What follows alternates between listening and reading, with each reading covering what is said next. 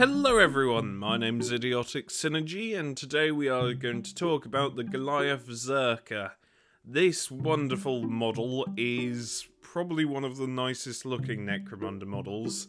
I just wish that in-game it did something more, because it is a wonderful mutated Goliath, and I love this model. I think it's great. You can quite clearly tell that they've got that inspired from Batman though. It looks like one of the mutants in the Batman Arkham games.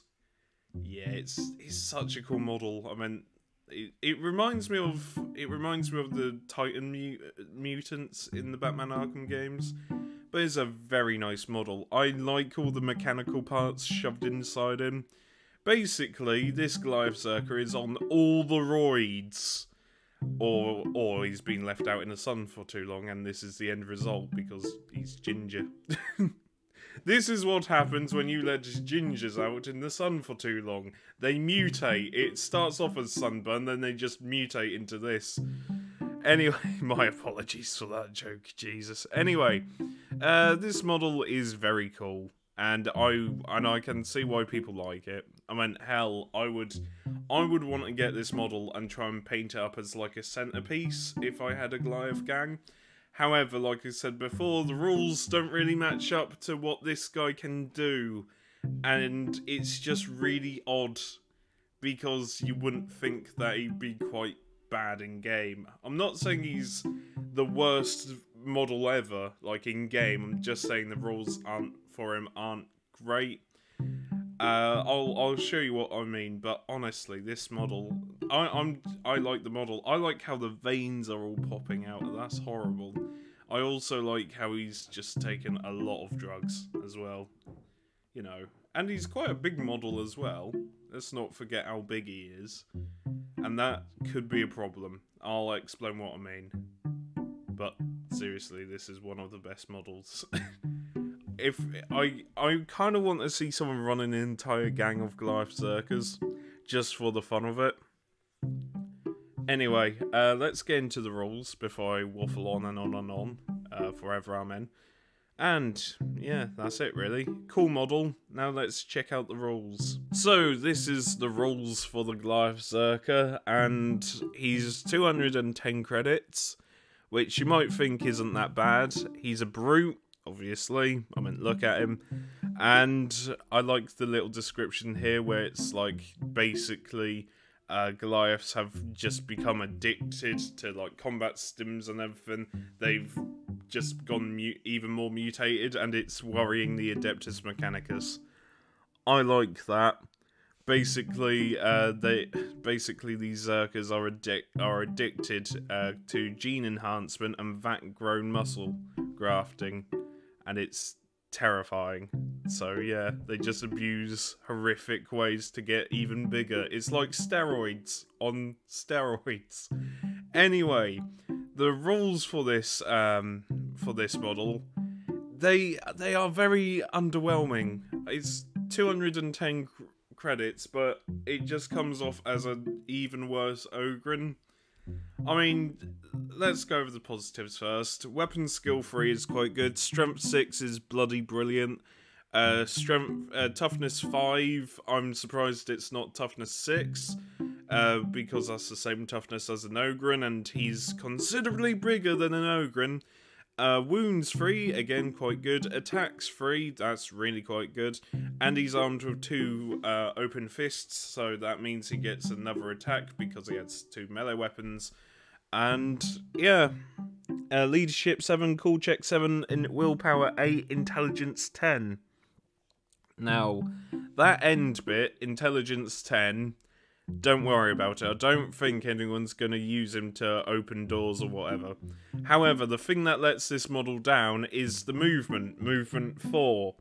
Meaning that he isn't going anywhere fast. Even if you move him, the maximum amount of speed he is going is 8 inches.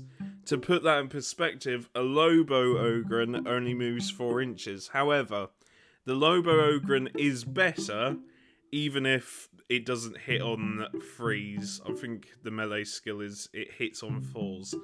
Anyway, the reason that the Lobo Ogren is better is because it cannot get pinned at all. This big guy, however, can get pinned. Basically, what you've spent 210 credits on is a big target to take away from other gang members in your gang. I didn't know how to word that, but it's kind of a shame because it's such a cool model. If it had a rule where it couldn't get pinned but loses one of its toughness or loses one of its strength, that would be sort of interesting, where it just takes even more stims but hurts him over time. But he has got special rules. Combat Chem Stash. Whenever this fighter is activated, it may choose to use Combat Chems. Until the end phase of this round, the fighter gains an additional D3 attacks, which sounds great. However, if you roll a 1, you just get 1 attack.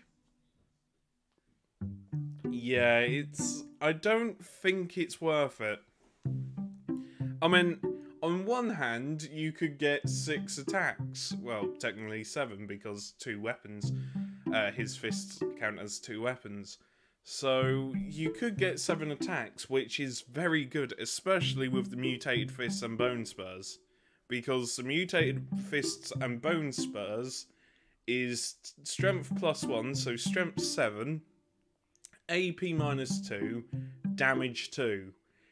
It's quite good, and having 7 attacks that hit on freeze basically means that fighter's going to be dead. However, it can get pinned, and as it has no ranged weapons, it's going to get pinned a lot. People are going to see the Zerker and just gun it down, and for 210 credits, you need something that can withstand punishment or to actually get in and kill a fighter without getting pinned. This is why Lobo Ogrens are the best. Fight me. Granted, they can't do any objectives, but I love my Lobo Ogrens, goddammit, they're just fun. Especially if you give them the club, because the club gives the opponent an armor save. So it gives them +1 to the armor save with the club. However, if they fail, it's 2 damage. It's the most janky weapon, and I love it. And equipping it with Lobo Ogrens is just funny, because you can't pin them. They're an annoyance, and they're only 70 credits. They're the best. Anyway, sorry about that. So yeah, the Goliath Zerker. Yes, you can give it furnace plates, but I mean, hang on. Furnace plates are 10 credits for the Goliath Zerker. My Ogrens get furnace plates for 5 credits. No. And sorry, I'm being very childish. Also, if you wanted to take the mutated fists and bone spurs, it's 70 credits. It is 70 credits. So that total, if you wanted to take everything, that's an additional 100 credits, taking this up to 310 credits. It's not worth it. Really cool model, but it's not worth it. It really isn't. If you want to use the Goliath Zerker, cool, but just beware that it is going to get murdered instantly. Unless you're playing, I don't know. Unless you're playing Ogrens or Corpse Grinder Cult, because it's going to be quite... I'm trying to think of a gang that the Goliath Zerker could win against. Oh, I know, Enforcers. Yeah, but then again, Enforcers have got some decent weapons, but shit everything else. So I think against Enforcers you're laughing. Any other gang though, it's going to be a tough one. Anyway, I've been Idiotic Synergy. Thank you for listening to me ramble about a model that probably no one cares about. And I'll see you next time. Remember, take care, stay safe, and look after each other. Bye for now.